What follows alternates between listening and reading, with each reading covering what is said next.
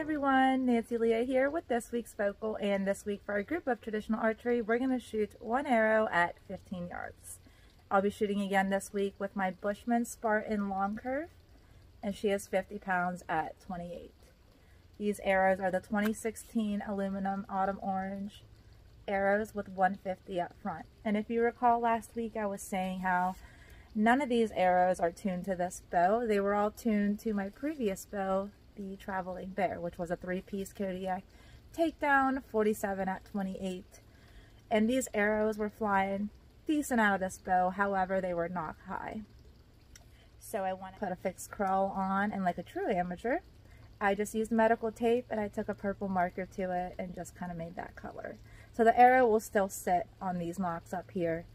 My finger tab, however, will be down here instead of up here. Hope that makes sense to you.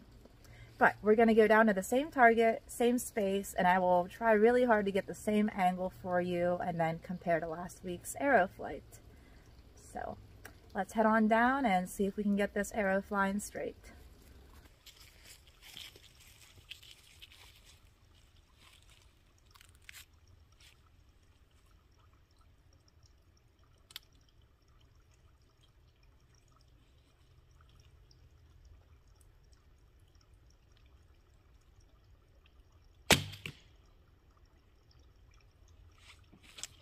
All right.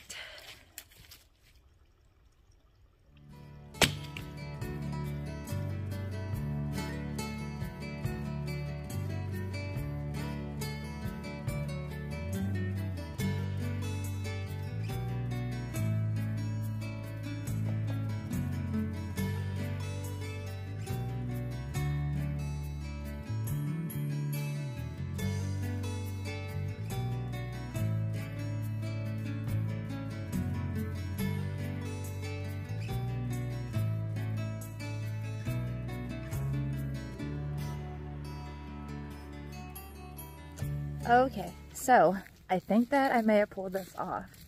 The arrow flight looked really good. The shot itself looked really good. Well, I haven't looked at it yet, but it felt really good. And one other thing that I noticed that I've been working on for the last few days is keeping my bow hand steady. This hand.